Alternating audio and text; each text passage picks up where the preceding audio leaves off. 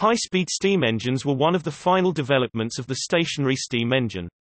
They ran at a high speed, of several hundred rpm, which was needed by tasks such as electricity generation.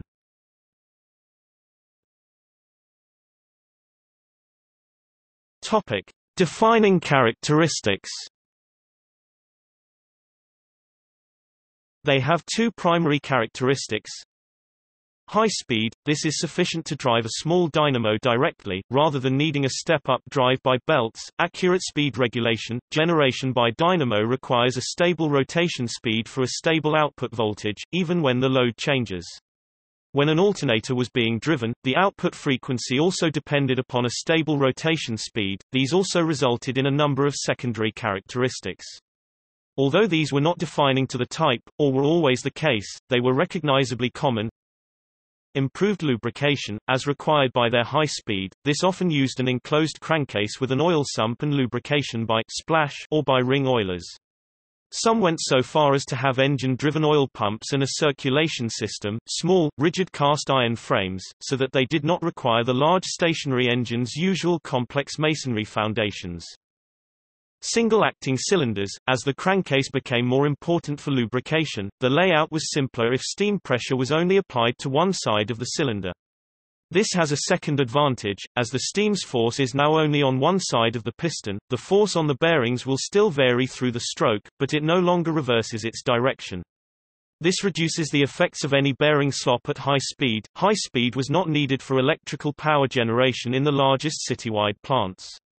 As these plants were necessarily large, they could also use large diameter dynamos with many pole pieces.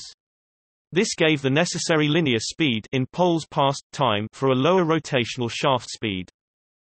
These engines were produced with either simple or compound operating cycles.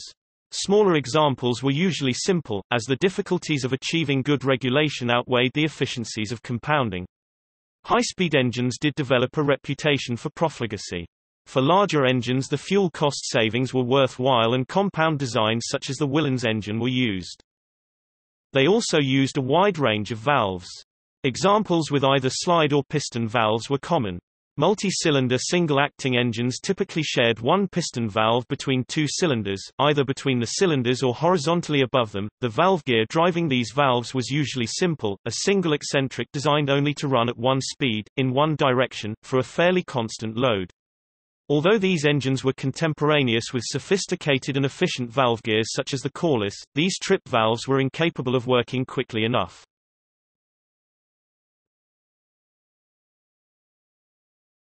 Topic: Automatic engines. A key requirement for the high-speed steam engine was accurate control of a constant speed, even under a rapidly changing load. Although the control of steam engines via a centrifugal governor dates back to Watt, this control was inadequate. These early governors operated a throttle valve to control the flow of steam to the engine. This gives an inadequately responsive control for the constant speed needed for electricity generation. The solution developed for high-speed steam engines was the automatic governor. Rather than controlling the flow rate of steam, it controlled the timing or cutoff of the inlet valves. This governor was interspersed between the crankshaft and the eccentric driving the valve gear. It was often made as part of the engine's flywheel. A centrifugal bob weight in the governor moved out against a spring with increasing speed. This caused the eccentric's position to shift relative to the crank, changing the valve timing and causing an early cutoff.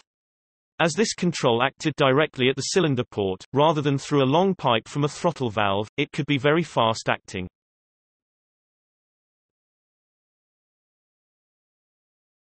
Topic: Lubrication.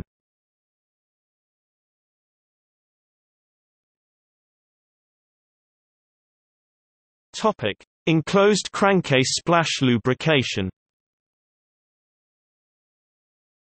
Lubrication of the first high-speed engines, such as the Ideal, an open-crank horizontal engine, were lubricated by a development of the oil cup systems previously widespread on medium-speed stationary engines. Oil cups and multi-point lubricators could oil shaft bearings well enough, and a single sight glass could be observed by even the most careless engine driver or oiler. The difficulty was that on high-speed engines, oilers could no longer be mounted on moving parts, such as the crosshead or connecting rod.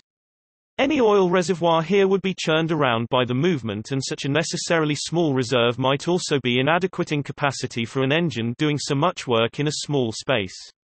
More care was thus given to the thoroughness of oiling, and moving parts such as the crankpin were fed by drillings through the crankshaft from oil supplies that were rotating but not moving, such as the main bearings.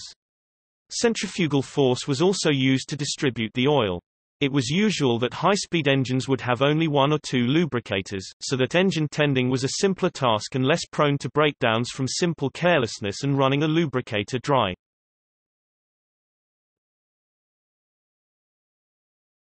Topic: Single-acting engines. As speeds increased, the high-speed engine evolved towards its developed form of the multi-cylinder vertical engine with an enclosed crankcase. There was also a tendency to use single-acting pistons. This had two advantages: the lubrication could be provided by a generous splash system within the crankcase that also helped with cooling, and secondly that the forces in a single-acting engine always act in the same way, as a compression force along the piston rod and connecting rod. This meant that even if a bearing's clearances were relatively slack, the bearing was always held tight. Slack, and thus free-running, bearings could be accepted. An example of such an engine would be the twin-cylinder Westinghouse engines. These engines used a trunk piston, as used for internal combustion engines today, where there is no separate crosshead and the gudgeon pin of the connecting rod is moved up within the piston itself. This provides a very compact layout, but obviously requires a single-acting piston. The main crankshaft bearings of this engine were provided with separate oilers that drained into the crankcase sump. It was recognized that the crankcase oil would become contaminated with water from condensed steam and blow-by from the pistons. A valve was provided for draining this collected condensate off from beneath the oil in the bottom of the deep sump.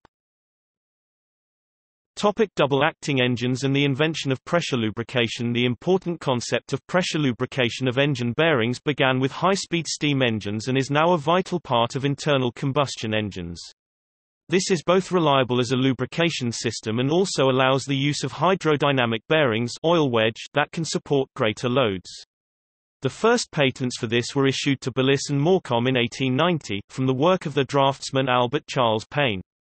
Billis and Morecambe preferred double-acting cylinders, so as to produce the smallest possible engines for a given power. One of their major markets, like Peter Brotherhood, was in supplying generator sets to the Royal Navy for use in the confines of a warship engine room. The difficulty of a double-acting engine was that the direction of the forces in the connecting rod now reverses between compression and tension, so that the bearing clearances must be made tighter to avoid any rattling. Billis and Morecambe developed a two-cylinder engine of 20 bhp at 625 revolutions per minute that used a small separate oil pump to feed oil under pressure to the crank bearings, through long drilled holes in the crankshaft. This provided reliable lubrication and cooling, and the pressure of the oil film was sufficient to allow the use of double-acting engines with adequate clearance to provide free running.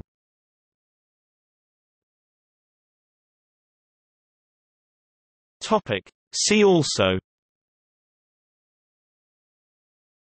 Woolens engine, Uniflow engine, steam motor, the application of the high-speed engine principles to steam locomotives.